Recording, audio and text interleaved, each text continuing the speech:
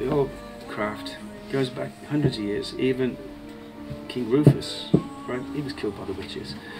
You got the Rufus stone down the road, not far away. Apparently he was shot by an arrow from a tree, killed, because he was messing with the pagans and or the witches, I'm going to call them witches. And they took all the rights from him. You know, they had no right to anything. They were starving. Well, they wanted to own the land. So witchcraft is not all this romanticism people think.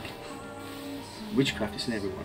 People say to me, I'm a white witch or a black witch. I say there's such a thing as a black and white witch. If you're a witch, you're either in it up to your neck or not at all.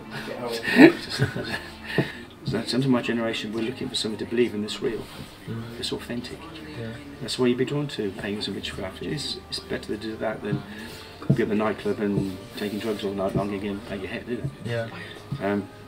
But it's very healthy for your mind, psychologically, emotionally. So people should go and walk the earth and spend time with the earth, because it's very powerful to heal your body and your mind.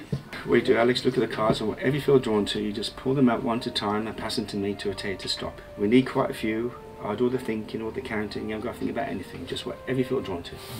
Okay, well, these are tarot cards. This side is your present and the recent past, and this side is your immediate future.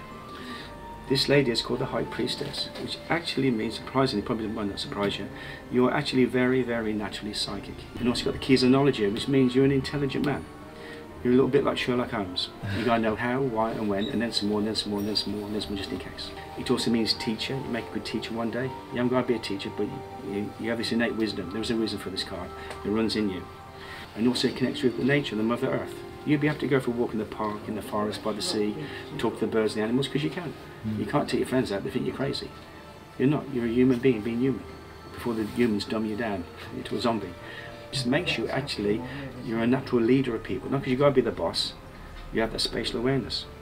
And because you have that awareness, you will probably look at people sometimes, you probably will think, God, are they thick or what? Right?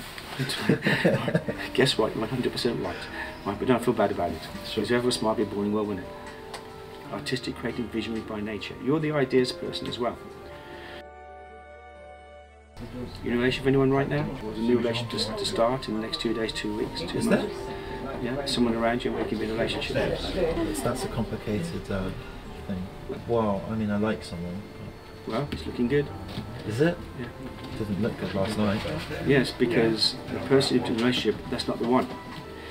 Anyway, I'm usually 90% right, by the way. Something happens, you come back, so I tell you so. It's like you've been reborn 20 times before.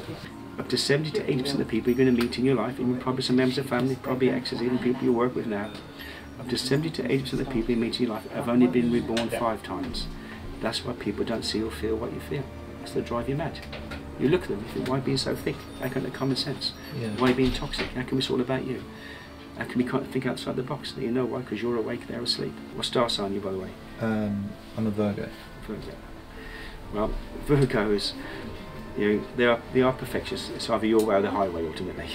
And you've got your perfect bubble, right?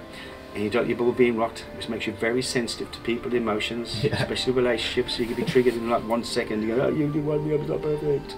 That's a Virgo trait. Yeah. Right. What is comedy? Comedy is very clever. This is just artistic and creative. Comedy is on the edge. Comedy turns up reality into a joke, doesn't it? Yeah. And you turn things upside down into a joke. That's what you do. But you hone your heart. This is why you're artistic, creative, visionary.